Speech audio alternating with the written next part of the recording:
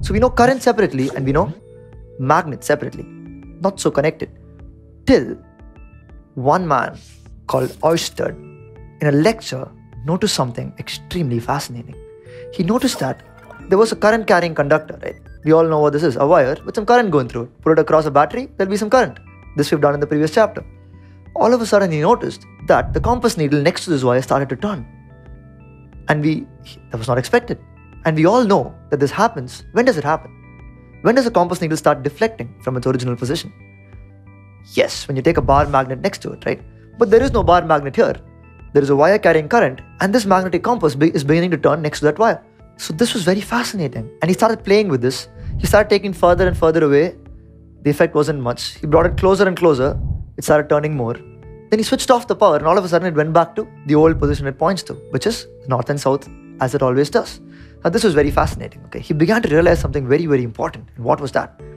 Somehow, a current carrying conductor was behaving just like a magnet would. That's fascinating because we thought these two are separate. It was a moment, just like Newton realized, when the apple that falls down is the same thing as the moon falling into the earth. Somehow two things that were thought to be not connected have suddenly become connected. And that's one of the places where science makes a huge progress. So what you see now, a current carrying conductor behaves very similarly to a magnet. So let's start playing with it even more. So let us take a current carrying wire and let us say that there are some charges going through it. We all know that they're going in some direction. So we would say the current is flowing in that particular direction. Imaginary positive charges. If that were true, then if I were to turn this wire this way, such that the wire is coming right at you, with the current flowing right at you, then let's imagine what would happen. If I were to take a compass and keep it in various points, he found something very, very fascinating. That the compass points in a direction that's tangential to an imaginary circle. Now that means what? That these field lines, like we define it, how do we define a field line? The direction in which the magnetic compass points at that particular point. The north pole of the compass points at that particular point.